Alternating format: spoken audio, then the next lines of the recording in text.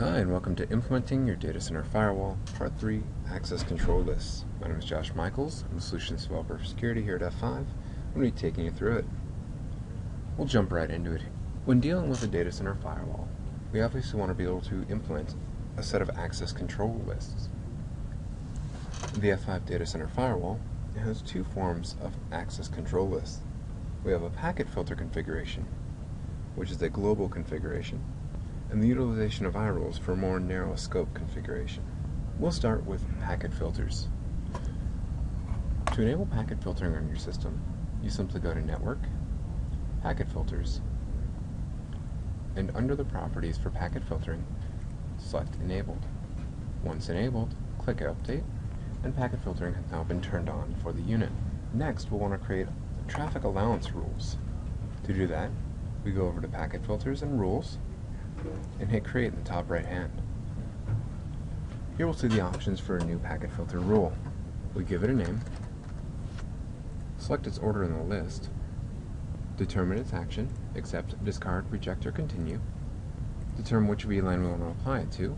Here we'll do the public internet, turn off or on logging, and finally our expression. We can utilize the build expression to have the F5 build our expression for us, but in our case, we know exactly what we want. We're simply going to enter expression text.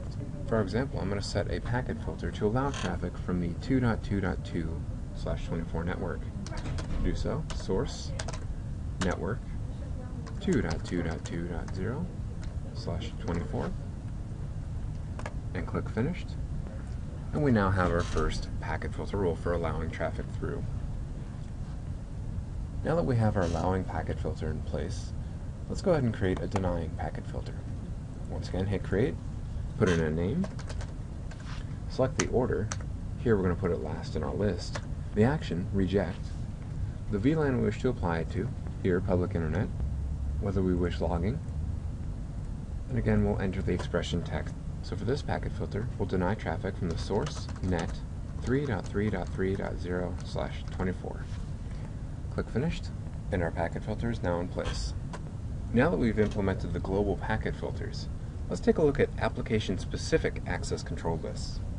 This is done via simple iRules. To put an iRule in place, we run over to Local Traffic, iRules, and simply hit Create. Once in the iRules page, we'll start our configuration by giving it a name. We'll call it Web App Deny. And in the definition section, we'll begin our iRule. When we accept a client connection, we want to evaluate it for some form. Here we're going to evaluate to see if the client address is equal to 4.4.4.4. If it is, we're going to discard that packet.